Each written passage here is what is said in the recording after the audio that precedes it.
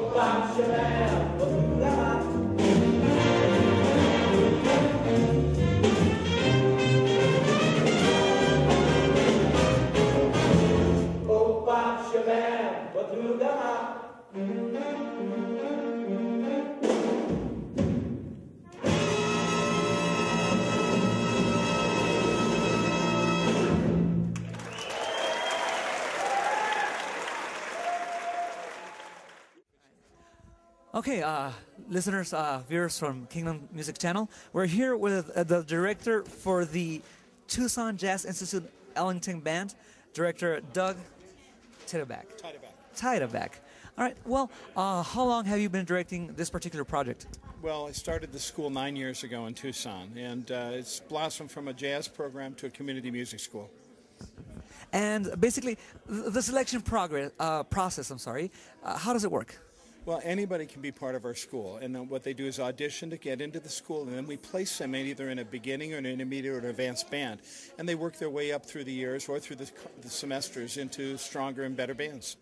Now, what I do want to do for our viewers is a quick list of all the recognitions you've received, which were off the wall as far as how many and how cool they are. Well, we've won a lot of awards. This year we were the top band at the Fullerton Jazz Festival in Fullerton, California. We won the Downbeat Award for the top high school jazz big band in the country this year. Our CD is up for 3 Student Grammy Awards. We won the Next Generation Jazz Festival in Monterey, which is a selective festival, and now we've won a spot on the Monterey Jazz Festival in September. We'll perform the middle of September next year, or this year. And also, we won the Jazz at Lincoln Center, essentially Ellington competition. So in 10 days, we go to New York and play at the Lincoln Center with Wynton Marsalis. Wynton, I grew up listening to that guy. It must be mind-blowing for the kids and for yourself to be meeting with these kinds of personalities, jazz influences. Well, playing with somebody like Wynton is certainly a dream come true for all the students. And he's a very inspirational teacher. I think the most important work he's done is in teaching and reaching out to young people and helping to spread inspiration through jazz. Yeah, he's one of the forerunners in keeping the movement of jazz in the States going and in the world.